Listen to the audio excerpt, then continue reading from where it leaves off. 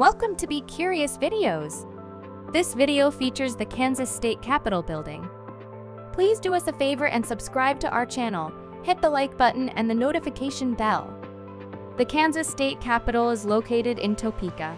It's a historically significant building that has played a central role in the state's governance since its completion in 1903. It is a stunning example of the French Renaissance architectural style, featuring elements such as a central dome, symmetrical facades, and ornate detailing. The dome reaches 306 feet from the ground up, which is taller than the U.S. Capitol dome. The dome is 66.5 feet in diameter at the bottom of the copper dome.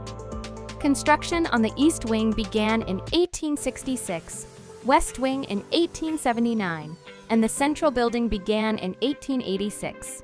The building was declared officially complete in 1903 after 37 years of construction, with a cost just over $3.2 million.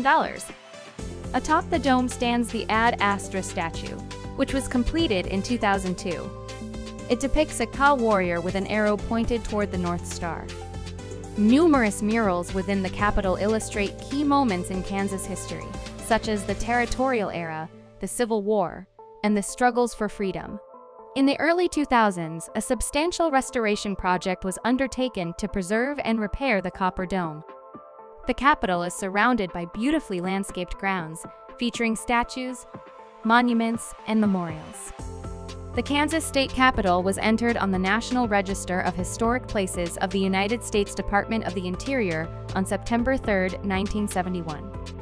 The Kansas State Capitol is open to the public, offering guided and self-guided tours, providing insight into Kansas history, government, and architecture.